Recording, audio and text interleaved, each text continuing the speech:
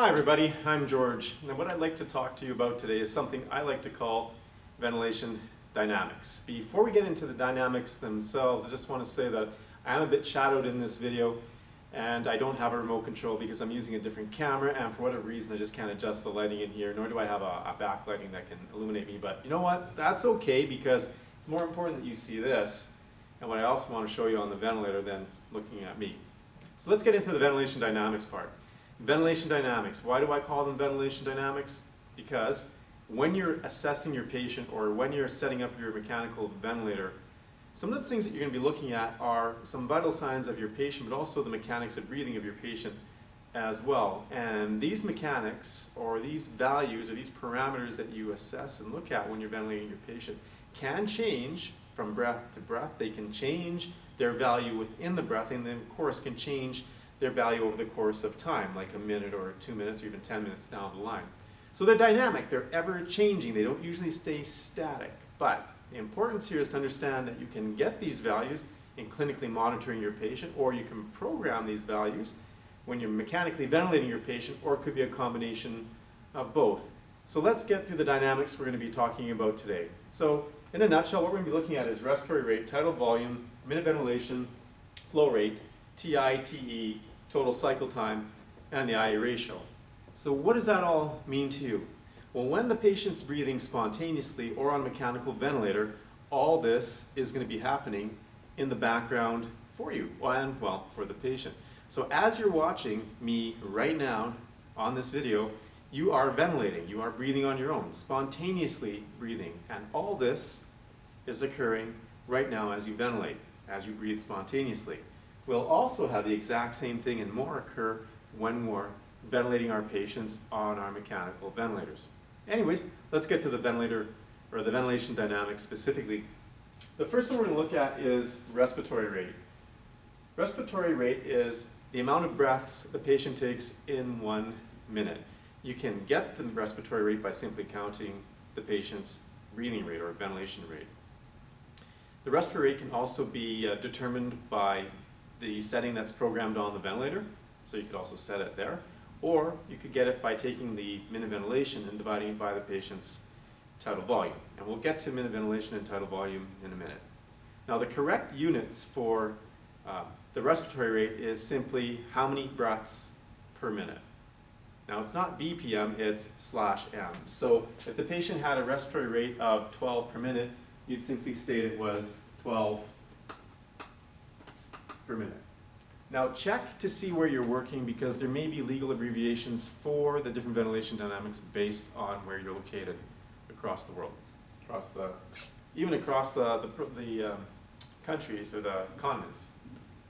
Respiratory rate is abbreviated RR, but you might also see respiratory rate abbreviated F. The F stands for frequency, so the frequency of breaths in 1 minute, or the respiratory rate as being the amount of breaths in 1 minute. Now the second thing I want to talk about is the tidal volume. Now the tidal volume is simply the gas the patient inhales with one normal inspiration. So when they take a breath in, a normal breath in, that's the tidal volume. The breath going in should also equal the breath going out. But tidal volume is not the volume in plus the volume out, it's just simply one of those measurements. So volume in, volume out. Inhale tidal volume, the tidal volume going in. Exhale tidal volume, the volume coming out. And this is up and above their FRC level. And the FRC level stands for the functional residual capacity, or the amount of gas that still remains inside the lung after a normal exhalation. Because there's still going to be your ERV, your expiratory reserve volume, as well as your RV, which is called your residual volume. And those two volumes still remain in the lungs after a normal exhalation. Okay? So that's the tidal volume. Now the tidal volume is usually abbreviated as milliliters, but it also can be abbreviated as liters. And it's important because when you're doing calculations, you want to make sure you know the units of the ventilation dynamics that you're using, whether it's for a spontaneously breathing patient or for a patient that's on a ventilator. Okay? The next thing we're going to look at is the minute ventilation. And the minute ventilation is simply the accumulated tidal volume over 1 minute. Okay, so I'll repeat that. It's the accumulated tidal volume over 1 minute of time. So if you happen to have a bag and you could collect all the breaths that the patient exhaled over the course of that 1 minute, the total volume of that gas you collected would be the minute ventilation. Minute ventilation is usually abbreviated as liters per minute. You may also see minute ventilation abbreviated as LPM, liters per minute. Now, the thing is, these units for liters per minute can be very confusing because they look like they're the exact same units for flow rate, and in fact they are. So just be careful when you're looking at minute ventilation or minute volume, because it's not a flow measurement, it's a volume measurement. So when you're dealing with minute ventilation, always remember it's volume. So maybe a good way of thinking of it is, how many liters in 1 minute did the patient exhale or inhale? Right? So even though these units are the same, don't confuse them with speed or flow rate. You may also see minute ventilation simply abbreviated in some places as L, or how many liters. Just remember, it's how many liters in 1 minute. Do not confuse it either with tidal volume. The next thing I want to look at is the flow rate. Flow rate is usually abbreviated V dot. Okay? V dot. Now the flow is just simply the speed of gas as the volume is delivered into the patient. So how fast did the patient inhale at? So just like you can get into a vehicle and you can travel at a certain rate of speed, whether it's kilometers per hour or miles per hour as in the United States and elsewhere, but typically the flow rate is associated with the speed of the gas as it travels into the patient's lungs during inspiration. If it's a measured value during inspiration, it's called a peak inspiratory flow rate. If it's something that's measured during exhalation, it's called the peak expiratory flow rate. And the peak stands for the highest flow value attained during the course of that breath. But typically, the flow rates will dynamically change during the course of inspiration as well as during exhalation for the patient. Okay, so flow rate, speed of gas traveling into the patient. Typical units for flow rate, liters per minute, but you may also see it abbreviated liters per second. Those are the two most common ways. But you might also see it abbreviated as mils per second or mils per minute, which are not as common. But again, you still may see it abbreviated as those units as well. The next thing we're going to look at is TI. TI stands for time for inspiration. Essentially, it's just simply the inspiratory time the patient took. So the amount of time it took the patient to inhale. Typical units, seconds. Expiratory time, or TE, is simply the time that it takes the patient to exhale. So time expiration, or time exhalation. TI, time inspiration. You get the message, get the drift. TE is also abbreviated, sorry, not abbreviated, but is the units associated with it is seconds as well. The next thing that we're going to look at is the total cycle time. And the total cycle time is simply the time that it takes for one complete ventilatory cycle. So it's from the beginning of inspiration all the way to the end of exhalation. So one complete ventilatory pattern. So it's the time from the beginning of inspiration to the time that the patient exhales. One complete ventilatory pattern. You can get the total cycle time by simply taking the respiratory rate and dividing it into 60, since there's 60 seconds in 1 minute. So if your patient's respiratory rate was 15 breaths per minute, you could say the total cycle time was 4 seconds. If it was 12 breaths per minute, then you can say the total cycle time for the patient breathing at 12 breaths per minute is 5 seconds. And within that 5 seconds, there's a time for inspiration, a TI, and there's also a time for expiration, a TE, which kind of leads me to the next ventilation dynamic, I to E ratio. And all that simply is a comparison to I time to E time, or how long I time is compared to how long E time is. Right? So just a simple ratio. It's like saying, well, if I'm mixing myself a glass of some sort of beverage and I'm using fruit crystals to make this beverage, how many crystals am I putting into the amount of water to get this concentration of liquid that I like? Right? So it's just simply a ratio of comparing one thing to another thing. But in this particular case, it's how long is inspiratory time compared to how long expiratory time is. And since it's simply a ratio, there are no values associated with it. All right, so those are your ventilation dynamics, the main ones. There's a few others when we start talking out pressures, like P-valve and P-raw, and where do those come from and how do they influence the peak inspiratory pressure, but that's more specific to your patient that's being ventilated on a ventilator, but it still occurs when the patient's spontaneously breathing. There's a negative pressure associated with gas traveling in and a positive pressure with the gas traveling out of the patient's lungs. Now the important thing is to realize that this exists, but also understand that there's an interplay, specifically when you're dealing with the patient spontaneously breathing and they start changing how they breathe or their breathing pattern. But also on the ventilator, when you are directly in charge of the patient's breathing on the mechanical ventilator. So I've got a ventilator here set up. It's not running, but I just want to show you on the ventilator how you can program the ventilator, and then by changing some ventilation dynamic, it may or may not influence another ventilation dynamic. So bear with me, no remote, I got to make the adjustments on the camera here. So here we go.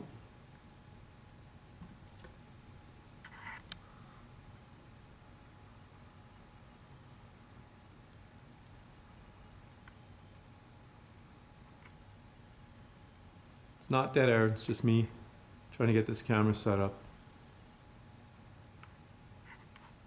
There.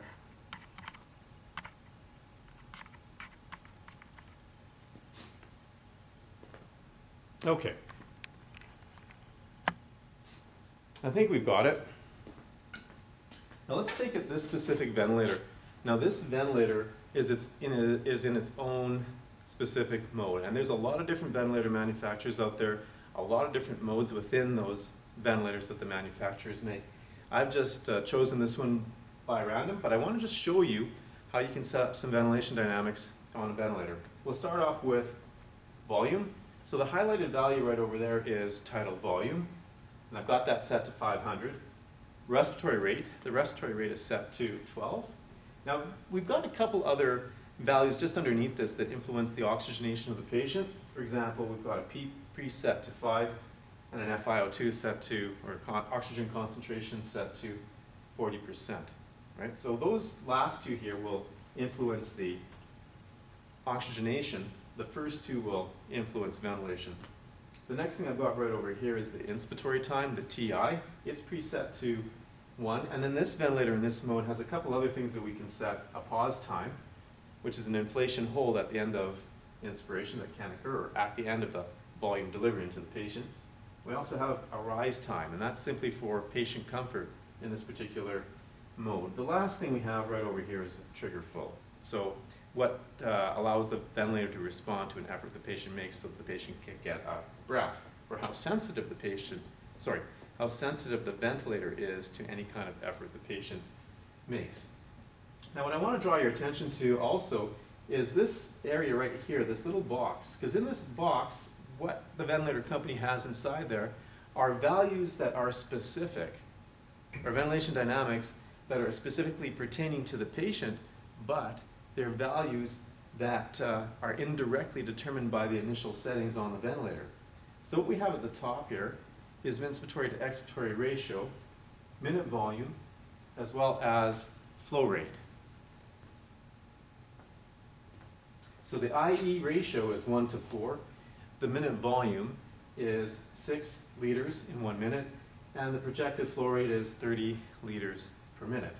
So by programming these three ventilation dynamics, the volume, the rate, and the I time, the ventilator automatically projects what the IE ratio is, the minute volume, and the flow rate.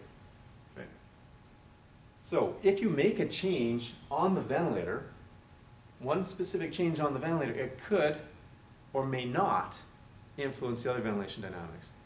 Just to show you what that might look like, if we take the respiratory rate, and the respiratory rate is now 12 breaths per minute, which means the patient's going to have a total cycle time of 5 seconds. So let's change that. Let's change that value from 12 to 15 and see what happens. So if we take that value and change it to 15 breaths per minute, does it change or influence anything else? Well, we didn't change the tidal volume, so it stays consistent at 500. We did change the respiratory rate, so it does change from 12 to 15, so our total cycle time is going to shrink. It's going to become 4 seconds. Our I time, it stayed the same. So we didn't really change anything with the I time. But did it do anything over here? Well, if we look at our values that are indirectly determined, our IE ratio did in fact change. Instead of it being a 1:4 like it was before, now it's changed to a 1:3 ratio. So that's called an increasing ratios. So inspiratory time and expiratory time become more equal in value. It's said to be an increasing ratio. If the IA ratio, within the IA ratio, the inspiratory time and expiratory time become less equal in value, so your I time would become shorter, your E time becomes longer, that's referred to as a decreasing IE ratio. So our IE ratio did in fact increase. It went from 1:4 to 1:3. Our minute volume also changed. The minute ventilation also changed. It went from being 6 to 7.5 liters in 1 minute. And that should make sense, because if we are giving the same volume to our patient with each and every breath, but now we've increased the respiratory rate, or how many breaths they're getting in 1 minute, the person's minute ventilation, of course, should go up. And lastly, the flow rate. The flow rate remains consistent at 30 liters per minute. And the reason it didn't change is that our I time remained consistent and our volume remained consistent.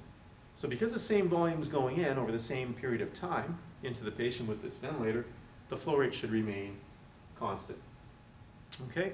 So that's kind of the association that you need to start understanding, is that if you're at the bedside as the clinician and you're making a change on the ventilator, on the breathing machine, on life support, how does that influence any other ventilation dynamic? And is it going to be a positive effect for the patient or a detrimental effect for your patient?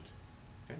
So that's what those ventilation dynamics are about, or is understanding the relationship between each, when you're ventilating your patient or you're setting up something for your patient while they're spontaneously breathing. Now I'm going to have some more ventilation dynamic videos on YouTube that are going to go over calculations that are specific to the ventilation dynamics themselves. So they'll be segregated into different parts on YouTube. So if you want any more information, stay tuned. I will have some YouTube videos on ventilation dynamics and the specific calculations that you use to get these values in those videos. So I hope you liked this video. If you have any questions, please let me know. If you liked it, give me a thumbs up. If you didn't, thumbs down. Of course, please let me know how I can improve it and make it better, other than the lighting and not having a remote for this particular camera or even a cameraman. But I hope you got some value out of this. Let me know any suggestions you might have. And please, of course, if you get a chance to subscribe to my YouTube channel. So hope you have a great day. George out for now.